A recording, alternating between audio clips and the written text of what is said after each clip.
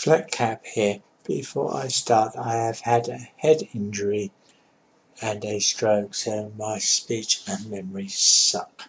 So I may repeat myself. But basically, I was creating a cartoon brickie, which I do for art. Really, it helps me to recuperate.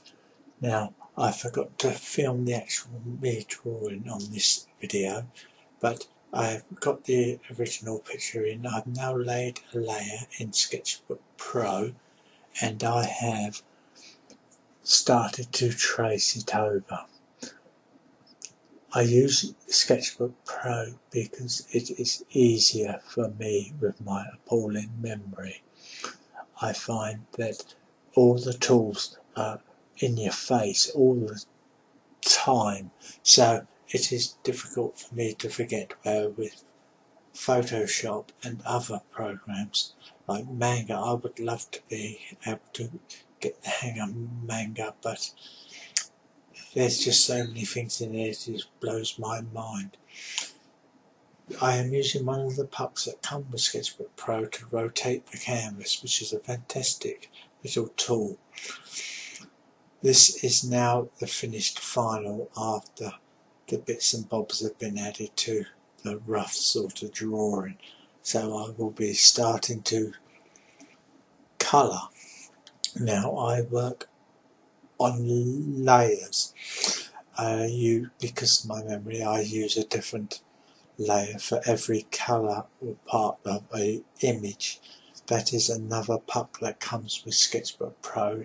It is so quick to enlarge and reduce it and move it around. Another puck will move just the layer, the image onto a layer around. Now,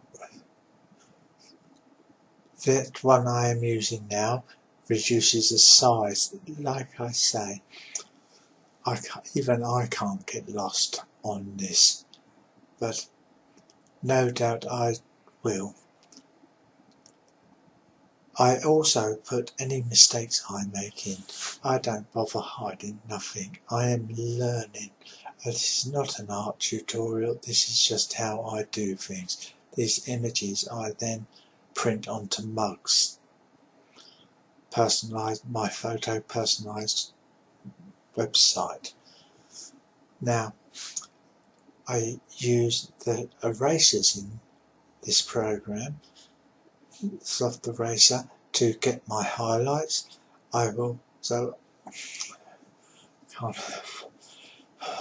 Sorry, my voice is going again, but I will do layers and then I will carry on until I get through the whole of the image, and then I will add a layer for my shading, and then I will try to blend them in, although I don't think they're called blenders in this program, but it makes a fairly decent job. I know it is not Painter, but the other advantages of this are brilliant. Once I have happy with the image, I will then flatten it and save it.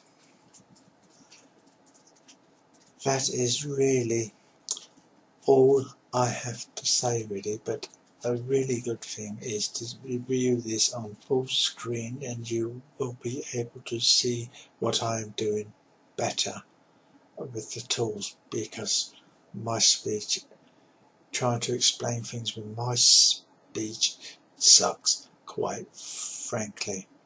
But I hope you enjoy it. On part 2 I then start colouring and finally finishing it, again with a speech about a track that I have had.